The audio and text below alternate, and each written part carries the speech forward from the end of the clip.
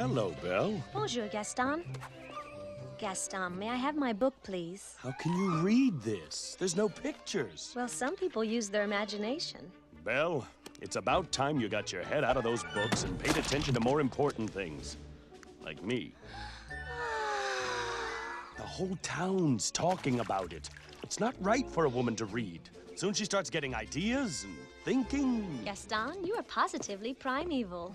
Why, thank you, Belle. What do you say you and me take a walk over to the tavern and take a look at my trophies? Maybe some other time.